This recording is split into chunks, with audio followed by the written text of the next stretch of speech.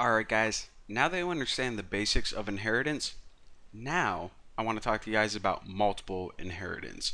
So this is basically a way where we can inherit or get stuff from more than one class. So we can actually inherit from like 3 different classes if we want. So right now I'm just going to be showing you guys 2, but the concept is the same no matter how many you use. So let's go ahead and make some simple classes that we can inherit from.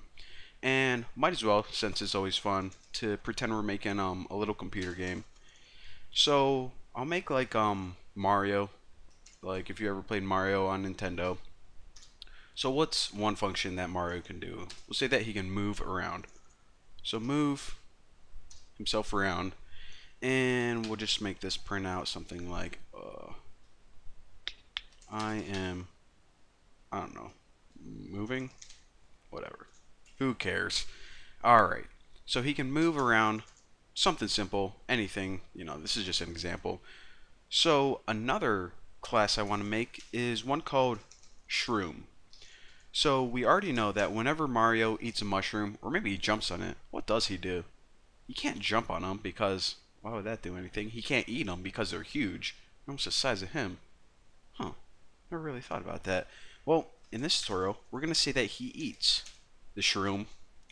And probably should name it mushroom because eating shrooms make him, I don't know, like sound like a druggie or something. But whenever he eats shrooms, he goes, now I am big.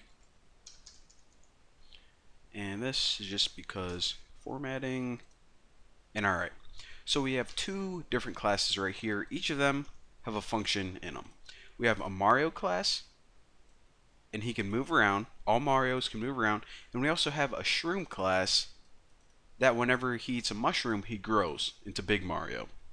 So now what I want to do is I want to make a class that can inherit from both of these things. So we're going to make a special class called Big Mario, and we're going to create an object from this class whenever Mario eats a mushroom. Now, it would be kind of stupid to rewrite these functions over and over again for Big Mario since we already wrote them one time. So instead of having to write or rewrite a bunch of stuff over and over, what I'm going to do is I'm just going to inherit these real quick. So I'm going to inherit from Mario and also Shroom. So what this does is whenever we create an object from Big Mario, it already has all the functionality of regular Mario and also Shroom. Saves us from rewriting a whole bunch of crap. Now check this out. Here's another thing that I should probably teach you. Right now, this Big Mario class has 2 functions in it.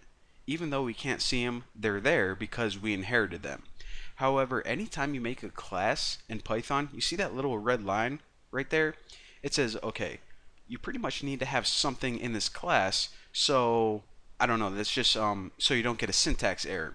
So whenever you need to write something, but it's just kind of like a blank line that you don't want to add any functionality to it, you can just write the word pass.